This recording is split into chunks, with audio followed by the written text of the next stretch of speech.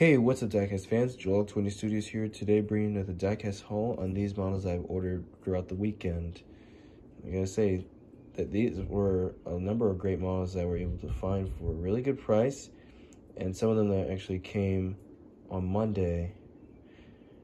Yeah, there were like 6 models that I got that day, and then over the weekend I only got like 3, but the number has really increased from then. So yeah, as you can see in this collection, I have 2 majorettes, 1 Matchbox, 1 Kyosho, and 6 Hot Wheels vehicles. 2 of them are new for 2022 for this year, so I'm just gonna go ahead and go through each one of them really quick. Just show you what models I have acquired. So, first starting off with this model here, this is the Audi A3 Sportback from Kyosho in silver. I mean, this is a really nice compact car. Really cool. And then these 2 models I got from Majorette. I got the Man Lions City C in green on the left. And on the right is the Toyota Celica GT Coupe also from Majorette, as you can see here. Number 29, it's like a racing vehicle. It has rubber tires, the suspension, opening parts, and it's a licensed vehicle.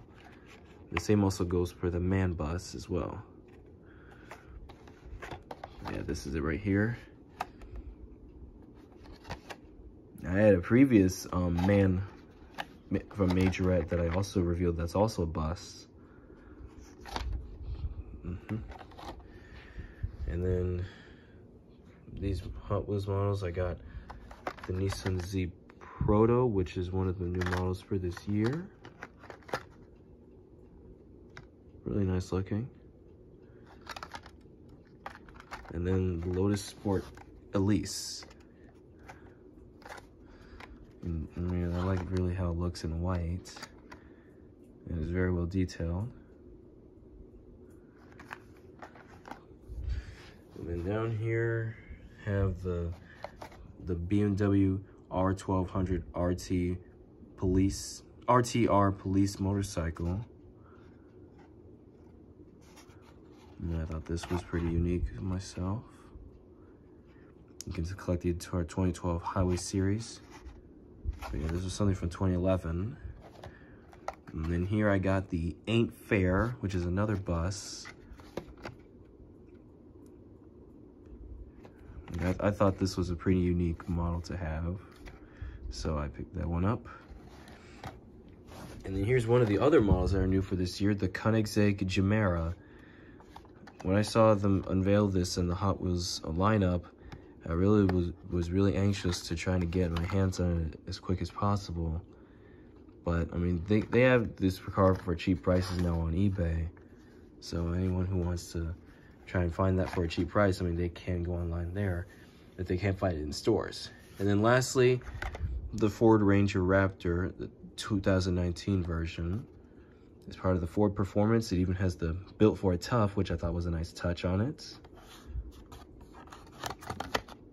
Kind of looks like a bit of an advanced version of the Ford F-150 SVT Raptor. Really, really cool. Ford official licensed product, and it's part of Ford Performance too.